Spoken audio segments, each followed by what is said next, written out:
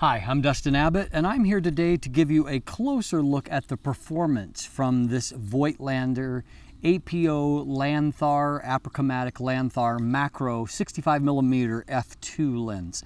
And so we've already examined in our first look episode the build and the design. This is a beautifully constructed lens that feels a lot like a classic Zeiss lens in terms of both its physical construction and then also its mechanical operation. Now today we're going to take a closer look at the actual performance. So we're going to take a look at a number of things. We're going to look at its resolution and contrast, color rendition, we'll look at its bokeh quality, and what I refer to as the overall rendering from the lens, chromatic aberration, flare resistance, lots of stuff. So let's jump in and let's take a look how this lens holds up, particularly when compared to some very strong competitors in the Sony Zeiss planar 50mm f1.4 and then the incredible Zeiss Milvus 135mm f2, another apochromatic lens. So let's take a look. So we're going to start by looking at both of these lenses wide open, and I want to use a couple of optical benchmarks, some of the very best lenses that I can throw this up against to demonstrate how sharp this Voigtlander really is. So first of all, looking at the center of the frame, a couple of observations. Obviously, magnification is a little bit stronger on the Voigtlander because it's got that extra 15mm of focal length.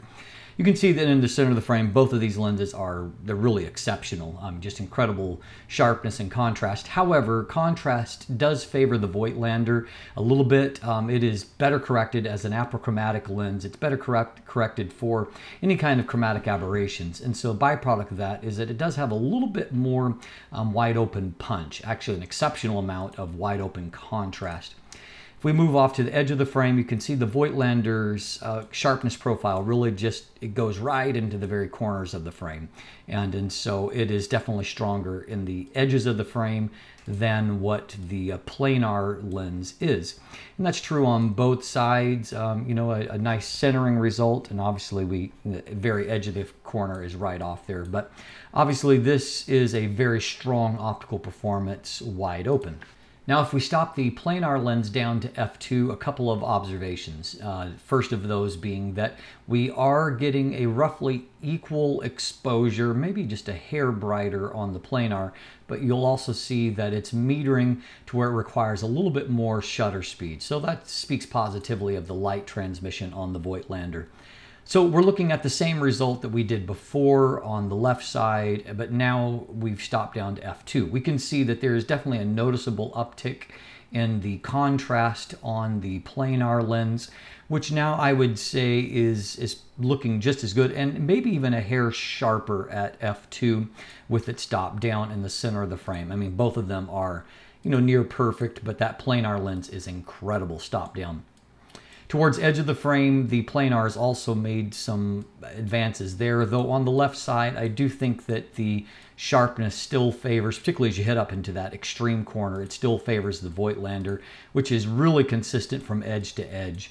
And so a little closer here on the planar side, on the right side, but both of them delivering a strong result. Now, stop down to f2.8. Once again, you'll notice that the Voigtlander has asked for a little bit less exposure, or I should say a little bit faster shutter speed. And so again, yeah, that's less exposure. But you'll also note that it's delivered a brighter result than the planar lens. And so light transmission certainly favors the Voigtlander when it comes to that. And so, faster shutter speed and yet a brighter image. Nice combination. Looking at the center of the frame, both of these lenses are perfect. I mean, you really couldn't ask for anything better than that. I mean, incredible detail, incredible contrast. They're having no problem keeping up with the 42 megapixels of the sensor here. Edge of the frame, both of them are really just, perfect. Awesome. And so nothing to complain about there. And so as a benchmark here, you can see that this planar 50mm f1.4 I think it's the best 50mm lens that I have used. I think that the Zeiss Otis 55 f1.4 is maybe a hair sharper, but not by any kind of significant margin. And so, that's really an exceptional result from the Voigtlander. It has no problem keeping up and even exceeding the planar. As we move on to f4, we see the trend continues and that the Voigtlander is delivering a brighter image even with a faster shutter speed than what the planar is. So light transmission is certainly a strength for the Voigtlander. Of course, we expect everything to look perfect here at this point, and yes, I mean, that's obviously what we see. Edge to edge, both of these lenses are perfect. Now, I wanted to use one more benchmark simply because I believe the Zeiss Milvus 135mm f2 lens, which is also an apochromatic lens design, to be pretty close to optical perfection. And so I wanted to see how the Voigtlander holds up against the very best, and in this case it's a lens that costs twice as much. So I've used this via the Sigma MC11 adapter, so XF data isn't perfect here. But anyway, one other thing is that you can note, once again, the Voigtlander continues to require less exposure than what the Milvus does as well. So looking here at the center of the frame, both of these lenses are exquisitely good. You can see that the Milvus has just incredible levels of contrast. So it's kind of hard to pick a winner in the center of the frame. We move off towards the edge of the frame. And I'm going to say that I think the Voigtlander is a little bit better towards the edge of the frame. And yes, I understand that the Milvus lens is an adapted lens. At the same time, I also note that my Sigma MC11 has very good tolerances and it delivers a very good edge performance. And so I just look at this and see that Voigtlander's had no problem keeping up with one of the very best lenses that I know of. Now moving on to f2.8, so stop down one stop for both of these lenses, we're going to see that for the first time we have an equal exposure value between two lenses, and I would say roughly an equal exposure. That might slightly favor the Voigtlander, but not enough to be in any way significant. So, I mean, both of them are just fantastically sharp and very contrasty in the center of the frame. And moving off to the edge of the frame, I do certainly think that the Voigtlander is still the stronger lens towards the very edge of the frame. And if we move back just a little bit to where it would remove any possibility of the adapter being a factor, I would say that still the Voigtlander is delivering the stronger performance. And so, I mean, that is just downright impressive.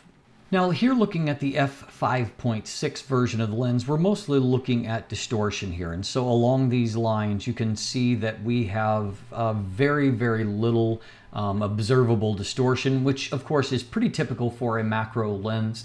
They need to have very low levels of distortion. And so the practical value of that is manifest in a lot of different ways. So here is one practical advantage of having low distortion. This is a panorama that's a result of 5 different vertical images that have been combined together. And so having low distortion, even for something like landscape purposes, means that it's easier to get a seamless result, as we have got here, from combining multiple images. And as we can see, this is actually shot on the Sony a7 III, so a little bit lower resolution than images we've just looked at. But of course, the end result resolution is exquisitely high, and the resulting image is really beautiful. Now here is a wide open f2 result on the a7R Mark III. So as you can see, the level of contrast in this image is just, it's crazy good. And if we look in at a pixel level at this image, I mean, look at that detail. It is just incredible. And so this lens's ability to resolve in real-world images is just incredible. Now, another incredible strength of this lens is that it has what I would consider very close to Otis levels of rendering in terms of the combination of 3 elements. Number one is that resolution, and resolution here is, as you can see, incredibly good. I mean, just fantastic. The other is that incredible wide open contrast, which also reminds me of an Otis. I mean, if you look even in areas like this, that contrast level is incredible. And the final piece of that picture is just really, really incredible color rendition. And so the rendering from this lens in an absolute sense is just, it's fantastic. And as I mentioned, when I look at images from this lens, frankly, it reminds me most of images out of the Otis 85mm f1.4. I mean, just that level of goodness. Now here is more of just another real world shot showing that incredible contrast, but I mean, this on Sony bodies, nailing focus with manual focus lenses is pretty easy, and so byproduct is a pretty awesome looking image that comes out of there.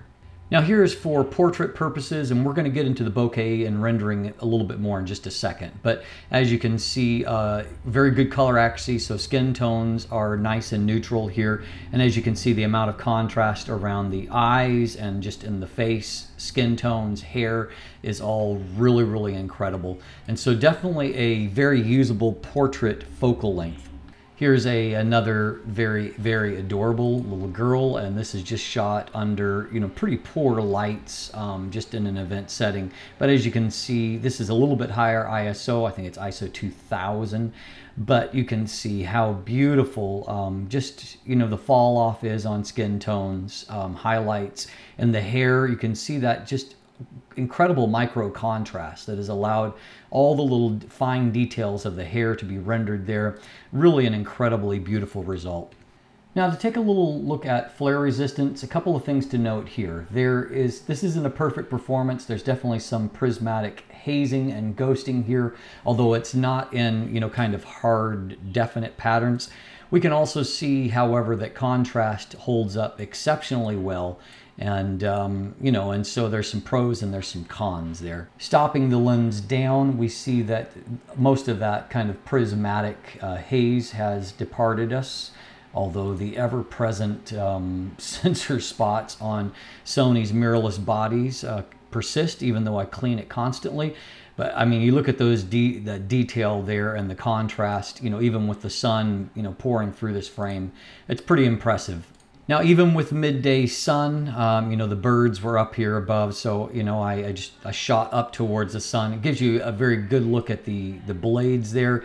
So, I mean, and of course, detail there is fantastic. And here we go. There's that sensor spot. Anyway, we can see that there is definitely, with the lens stopped down, there is still some prismatic haze there in that area, but at the same time, there's nothing that's overly destructive to the image here, and definitely contrast is unaffected. Now, of course, the added advantage of the Voigtlander lens is the fact that it does have a 1 to 2 times life-size magnification or reproduction value, so that's 0.50 times. The planar 50mm has a pretty typical 0.15 times magnification, which is pretty common for a 50mm lens. And so here you have minimum focus and maximum magnification from the planar lens, and of course here you have it from the Voigtlander. And obviously we're in a completely different kind of class here of performance. And so as you can see, the Voigtlander, because it's an apochromatic lens, its control of chromatic aberrations here is just, it's basically perfect. And the amount of detail that's rendered there, even at f2, is just exceptional. The planar lens is actually very good with chromatic aberration, but you can see it does exhibit a little bit of a green fringing, a little bit of an axial or longitudinal chromatic aberration that will show up here. So if we put the Voigtlander in the same position as that planar lens on this particular shot, you can see that the green fringing that the planar struggled with is essentially non-existent here on the Voigtlander. And of course, looking towards these out of focus objects, I mean, there's just no fringing to attest to. It's just not there. Now, with both of these lenses at roughly the same, it's not the exact same distance, it's roughly the exact same framing. And so I've moved back just a little bit to accommodate for the extra 15mm of the Voigtlander. You can see, of course, its ability to focus down so closely means that with both of them completely defocused, it's a very, very different result, comparing them side by side. And but we're going to look a little bit closer at the bokeh quality from the Voigtlander here. But that just shows you the amount of defocus you can produce by comparison, and that's with the aperture advantage there for the planar lens. So if we put these lenses at roughly similar degrees of defocus at f2, now at f2 there is a little bit of an advantage here for the planar in that because it is stopped down, you're going to see that it delivers a little bit better across the frame circular shape. And you're going to see there is some cat eye or lemon-shaped deformation, geometric deformation of the Voigtlanders towards the edge, where it's beautifully circular on the planar stop down. And so that's, that's something that will affect most lenses under this set of circumstances. Now, what I can see on the Voigtlander that you may or may not be able to see on your own screen due to YouTube compression is that there is a very mild amount of concentric circling or onion bokeh in this circular shape. As I mentioned, it's not particularly strong, but if there is any optical weakness of this lens, it's so well corrected that I would say that the bokeh has a little tiny bit of busyness in some situations. Again, it's very mild. Now, if we step back a little bit here and we look at these from basically the same distance, first of all, let's look at our plane of focus. And I mean, just wow, wow, wow. That degree of micro contrast, really from both of these lenses, is just exceptionally good. And of course, the Voigtlander is wide open doing that. That's just awesome.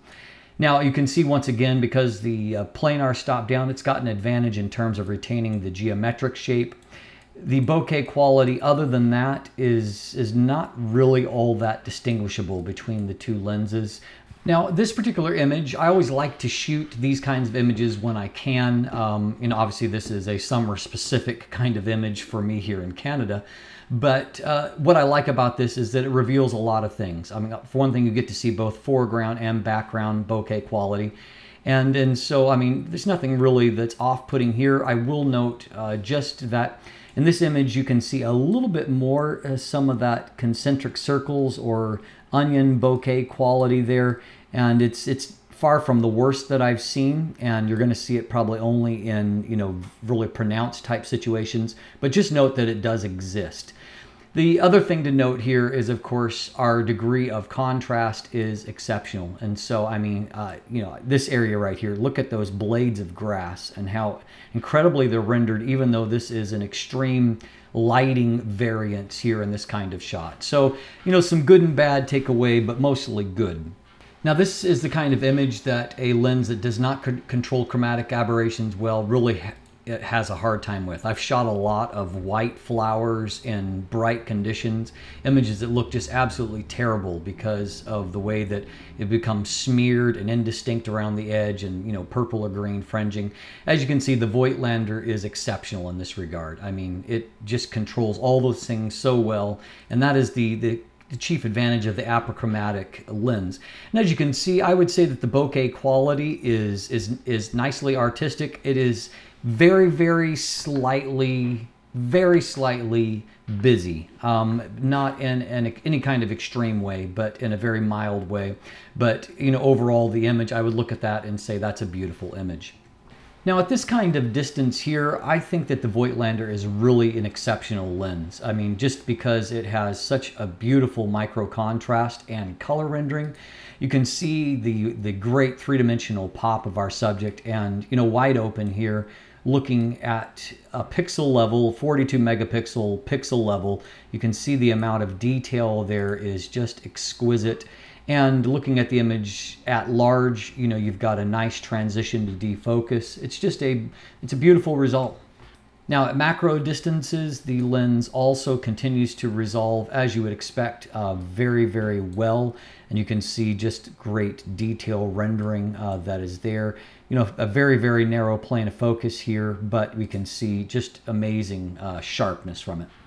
One final image to share with you, mostly because I love the image itself, and I just took this last week.